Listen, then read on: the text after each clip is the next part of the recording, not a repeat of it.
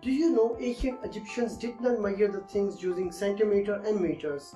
So how exactly they built an amazing pyramid so accurately? Then which tool and units did they really use for takeoff purpose? Interesting, right? And do you know, before the modern era, the beautiful London city was not as it looks today. Even London city was burned to ground before the World War I. How it was burned and who planned the new London city? My name is Sadi Chauhan and I am an AEC consultant, and I will be your presenter for this amazing series of QS. We will learn all about quantity surveying here. So let's dive in.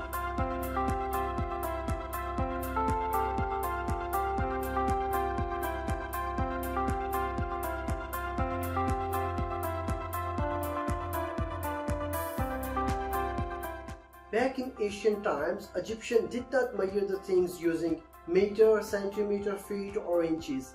Rather, they have used the span, cubit and fingers. Then what are these units measurement, by the way? A cubit is the measurement from the tip of your longest finger to the bottom of your elbow, and a palm is the distance across your palm, and a finger is the width of your finger. And here, this is the limestone fragment of an ancient Egyptian cubit in the shape of 5-edged ruler. It was probably a royal award to an architect or engineer. Put simple, it was maybe used as a ruler or a quantity surveying tool in ancient times. And the craftsmen who helped to measure and build the amazing pyramids and the temple of ancient time, they were called as measurer of royal rocks. Moving forward, when was the quantity surveying profession was actually introduced? It happened after the Great Fire of London. In 1666, a devastating fire swept through London, destroying more than 13,000 houses, 87 community churches, the Royal Exchange and the Guildhall. The fire swept through from the central part of London from 6 September to 10th in 1666, and the estimated loss was around £10 million. This is the picture of central London in 1666, and the burnt area are highlighted in a pink color.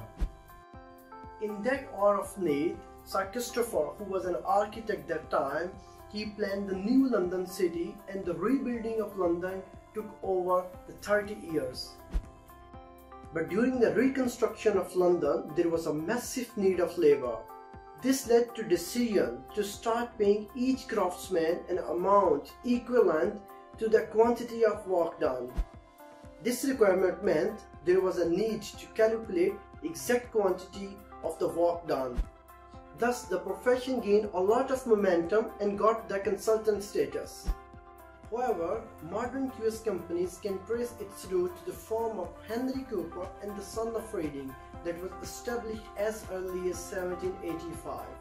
But the measurer term, custom surveyor or surveyor, were used long before 1859, when the name quantity surveying was firstly recorded.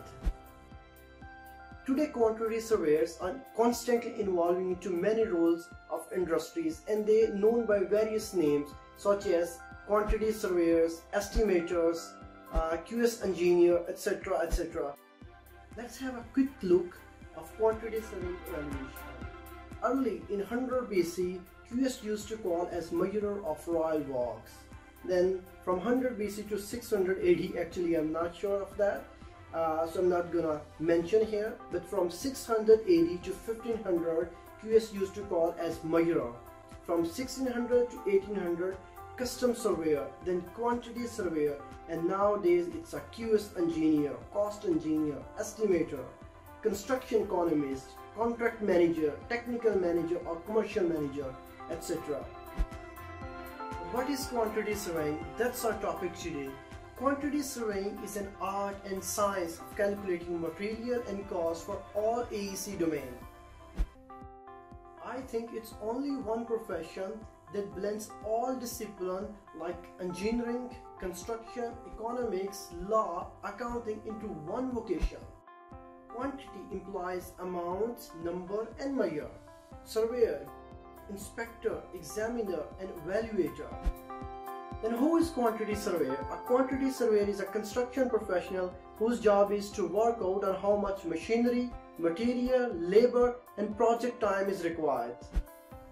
Also, measure the value of construction investment from concept to completion. I will say the quantity surveyor is a part architect, part engineer, part general contractor, part lawyer, part accountant and a cost consultant who know all the trades. Let me play a short story here to demonstrate what I really mean. Mr. C, who is a client, wants to build his home. Traditionally, the first person he would call is an architect, Mr. A, who will come and collect all his requirements and represent them in an architectural drawing. On seeing the architect's masterpiece, Mr. C is pleased and excited to have such a beautiful home. However, he told the architect, I have only 1 million dirham. Will it be enough to build my home? This is where Mr. QS, who is a quantity surveyor, role would begin. By applying his estimation skill, he would cost the drawing on paper. Let's assume project cost arrived at 1.4 million dirhams, which is more than as expected. Now, this cost made the client sad because he does not want to lose this beautiful home just because he cannot afford now. Then, in a dramatic turn of events, the architect and the quantity surveyor both go back to the drawing board in an aim to bring that home within Mr. C's budget without necessarily removing or reducing the beauty and stability of the home. That is how QS plays an amazing role to keep every client happy. Now let's talk about roles of quantity surveyors. First is measurements and quantity takeoff according to the drawing. Second is costing for different material needed for the project. Documentation, preparation of tender documents, contracts, budgets, bill of quantity surveying, etc. Track changes to the design and construction work and adjust budget projection accordingly. Procure, settle the services of contractors and subcontractors who work on the construction of the project. Payments for subcontractors, coordination with the client and other construction professionals such as site engineer and the project managers. Construction materials, select and outsourcing. Liaising with clients to identify their needs. Identifying the commercial risk. Assigning work to subcontractors. Budgeting. Managing budget, value completed work and overseeing the payments. Quality standards, ensuring project meet legal and quality standards. Client needs, ensuring that clients get value for their money. Maintenance cost, advising on the maintenance of buildings. Reporting, submitting regular budget reports. Feasibility study, to ensure proposal will work. Negotiates the contract and work schedule. Value management and cost control during construction. Advice on contractual claim and disputes. Monitoring subcontractors and stages of construction. Up to date with construction method and material, etc. etc. Now you know why most of the quantity surveyors wear spec glasses like me. So that's it for today. Thank you so much for watching. To learn the whole quantity surveying course, please follow the series of videos Learn to Make a Difference.